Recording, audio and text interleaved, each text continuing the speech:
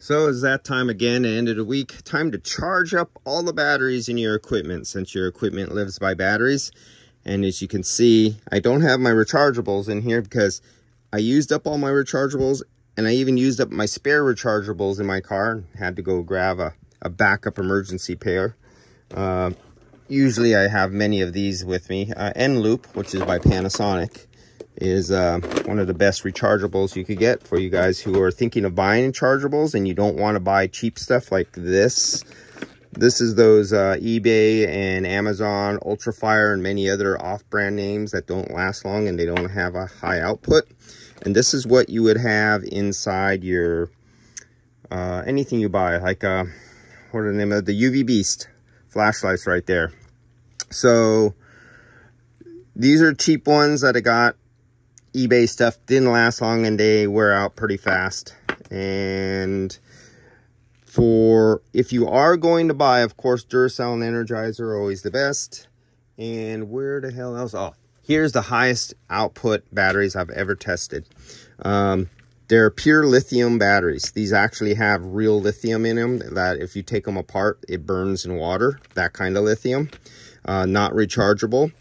A ridiculously expensive price. This is like $14, but these have been the longest lasting battery that I've ever used in my entire life.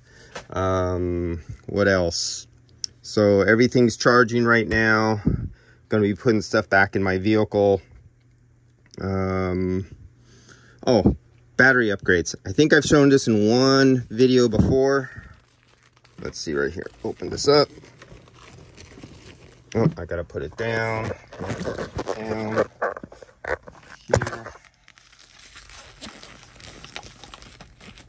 So you have the factory.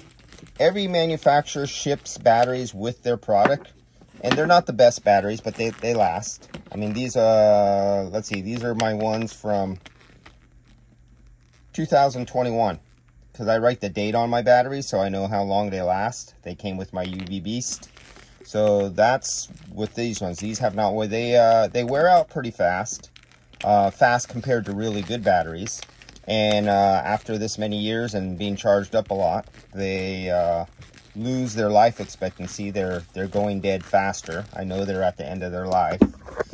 Coming back to these, have 2 upgraded batteries in them. So this is what you would want if you were going to get a battery. Let me open up this UV Beast and I'll show you. Now, these are Panasonic batteries, but they're relabeled, and they put a circuit protector on the box. That's why they don't look like Panasonic batteries or Samsung batteries, I think it was. So I put my invoice, when I buy them from a manufacturer or somebody, I actually put the invoice number on them. I put the date so I could look them up so if they're still under warranty. But these batteries right here, I think these might have been the Samsung batteries, and they're like 3,000 milliamp hour batteries. 3200, 3100, I can't remember exactly which one it is. But if you look at the very tip up here, you see a little dimple right there.